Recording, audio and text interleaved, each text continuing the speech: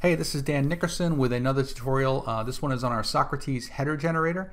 These are to create headers or banners that will work with the Socrates theme, so you can either use them in our header system or you can use them in our top and bottom banner widgets for calls to action or headers or whatever. So a niche header is essentially a way that you can convey what your website is about in just a few seconds to hopefully keep your visitor on the site longer, of course.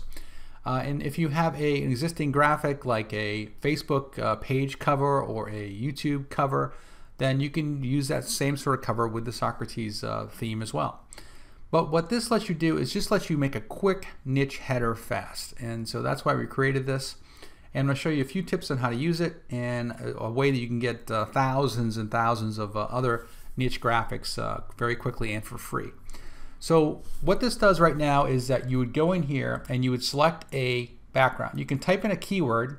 For example, if you're in the golf niche, you could type in golf and it's going to show you the golf banners. Dog niche, cat niche, oops. If you're in Halloween, I have some Halloween, holiday, business. Well, there were business in there. There's energy, I think, is some. So there's all kinds of different ones. I'll add more upon request as well. It's really not that difficult for me to add more of these, so I plan to add more all the time now. And also there is a drop-down category here, so you can see business. There's business ones right there. Energy, games. Oh, no, none in games right now. Legal, health, nature. You get the point.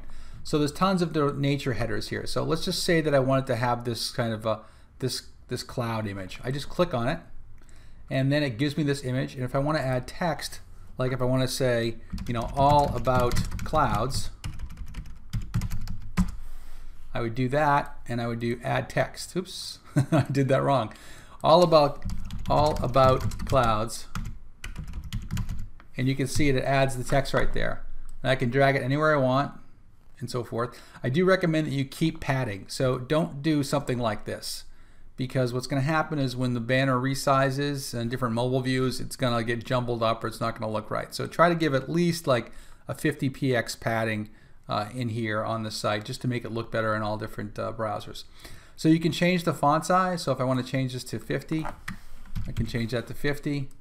It'll increase. I can add a little shadow if I want to, a little shadow effect.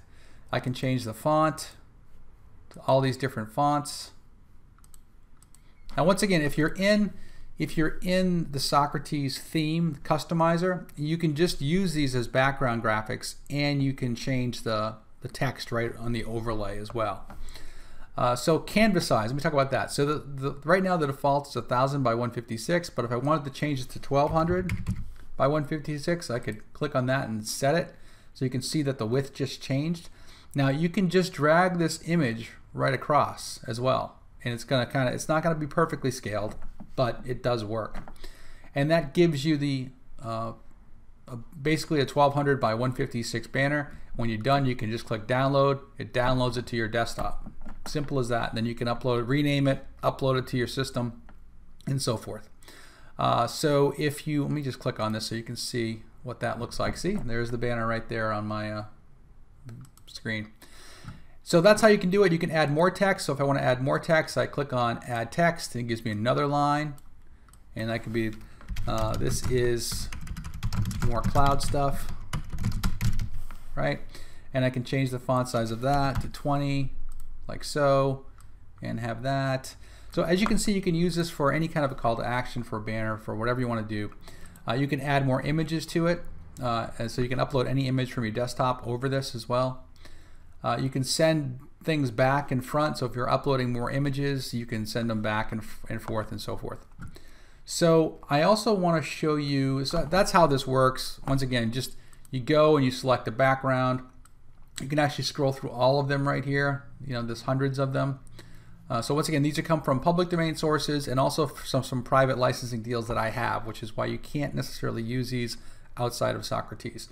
I'd say that 75% of these are totally public domain, but some aren't. So here's another design, for example. Once again, add text, move it over, change the font size. If you just want a color background, you can do that as well. Just play around with it. Oh, if you want to delete what you just did, you can just delete that as well. Now let me show you something else. So first off, I recommend that if you after you download these images, you compress them with tiny PNG. That's just going to save you probably more than half of the image size by compressing it with tiny PNG. It takes a couple seconds. Just click this link. But I also want to show you Pixabay Banners. This is something new I saw them add recently. But these are all different banners that you can use. So any of these images, there's thousands of them. They're in landscape mode. So if you have an image, let's just scroll through a few of these. Space, there's brick wall, there's money, there's a camera, there's another brick wall, there's a plane, there's a cool looking bird. So I say I like this bird picture, right? It's public domain, free for commercial use, no attribution required. I click free download, I download it, I enter the CAPTCHA, Cantagalo, download, and it's downloaded to my desktop. Now one of the things I want to do is I want to resize this, right? So I'm going to go to tiny PNG. I should say compress this, and this is the where'd it go? That's the image, I believe. Download that image. Now I can go back to the Socrates header. I can add an image, choose a file, and this is the one I just did. Upload. There's the bird image right there. So if I want to make this higher, it's 200. Set it. That's kind of cool, huh? Add some text, and I can just say, this is my, Bluebird site, and bada bing, that's that, and download it, and I've got a header which I can then upload to my Socrates theme. So that's what the header generator looks like. Once again, you don't have to add the text. You can just download the image, compress it, then use the customized headers in the Socrates theme itself, and overlay the text. So I hope you enjoyed the tutorial on the header generator. Just play around with it. You can't break it, and well, maybe you can, but try not to. And hopefully you'll enjoy using it and making some cool header designs for your Socrates site. Thanks.